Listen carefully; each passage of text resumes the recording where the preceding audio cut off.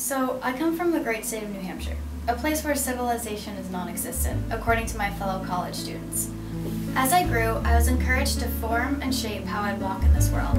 My safe environment gave me the courage to develop friends, try new activities, learn from my world, and step beyond safety. I started dance at age 2 and was hooked for life. At 8, I picked up the largest instrument I could hold, the saxophone. And for the rest of my life, I've always loved sports. I played soccer, t-ball, softball, lacrosse, and field hockey. My strength, personality, values, and character also began to gel. What makes me me? Well, I hope I was a respectful and loving daughter and sister. I know not always, but fundamentally at least. I had the safety and challenge of growing up in my brother's shadow.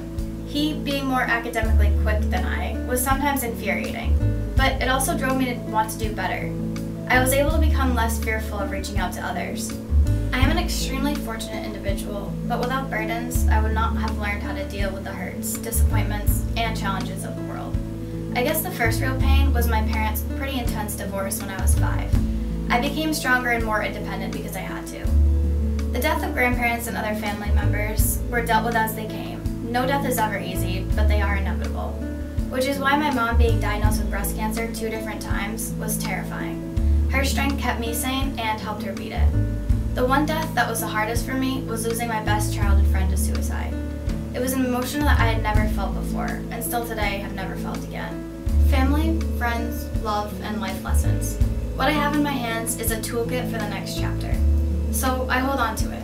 I may not have a plan of how to do it, but with all the resources at my fingertips, anything is possible. I have reached many goals, and I won't stop reaching them now. Everyone's puzzle is different. Some easier to solve than others. But in the end, all that matters is the way you choose to complete it. And I definitely have big plans for mine.